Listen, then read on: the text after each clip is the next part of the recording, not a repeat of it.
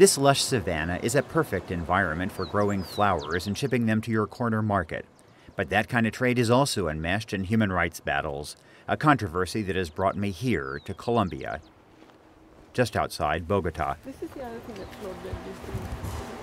Yes, Colombia, much better known for cocaine, is the world's second largest supplier of cut flowers. 77% of America's flower imports come from Colombia. Almost 200,000 people work in the industry.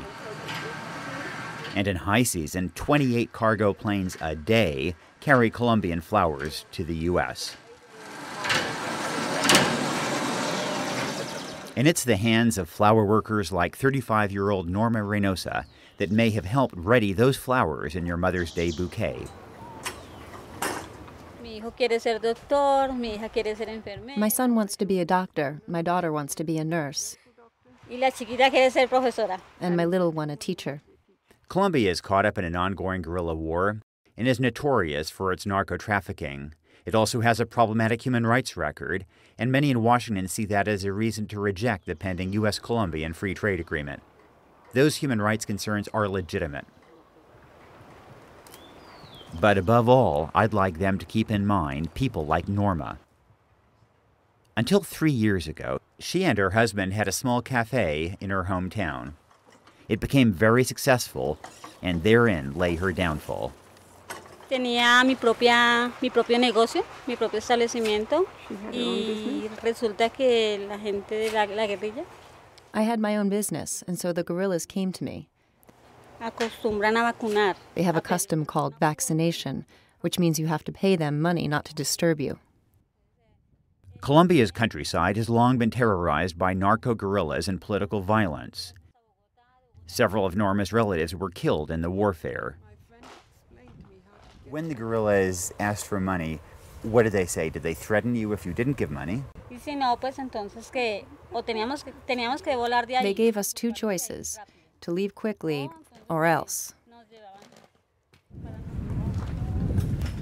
Y en esos días estaban en zona, In those days, there were lots of assassinations, and most times what they do is just kill the people and throw them in the river. matan y los tiran a un río. In June 2005, Ms. Reynosa and her husband fled to the outskirts of Bogota, hoping to work in the flower trade. It must have been tough from being an entrepreneur running your business to all of a sudden being at the bottom of the chain, being an employee. Sí, es volver a empezar de cero, algo que usted ya había. Estar uno en la cima y como caer, sí. Starting from zero is tough. It's very hard. But to have work is a very good thing. Todo trabajo es bonito, todo trabajo es bueno, ¿cierto? And here is where Norma's story links us back to what's really at stake for her if the free trade agreement is rejected. Human rights abuses in Colombia are real, including killings of union members. But progress has been enormous as well, and most Colombians believe that the best path to improving human rights is security and economic growth. As for the arguments that Colombian exports will hurt American workers, what many don't realize is that Colombian goods already enter the U.S. duty-free. What the pact actually does is give American companies more access to Colombian markets. For the Colombians, it represents a commitment to open trade that will attract investments. Democrats, including Hillary Clinton and Barack Obama, are opposed to the free trade agreement. And so I went to the presidential palace to visit with President Alvaro Uribe. He has 85% public approval ratings and is backing the pact strongly. We recognize our problems. We are doing our best. But we need the recognition of the progress Colombia is making. I wondered if he worried that the Democrats are generally retreating from past free trade commitments. I don't want to imagine this scenario. It could be devastating for the good relationships between the United States and our region. It's easy for politicians in Washington to say that we should punish Colombia because of its human rights problems. But do we really want to punish Norma?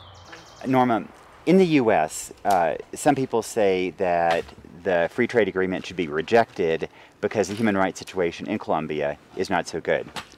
How would you reply to those people? Yo pienso que en el momento de pronto la situación de los derechos de los humanos, derechos humanos es porque I believe one of the reasons the human rights situation is so bad is because there's no work. si se aprueba se mejoraría. If it is approved, it will be much better because Colombians will export more and there will be more work for the people. In Bogota, Colombia, for the New York Times, this is Nicholas Kristof.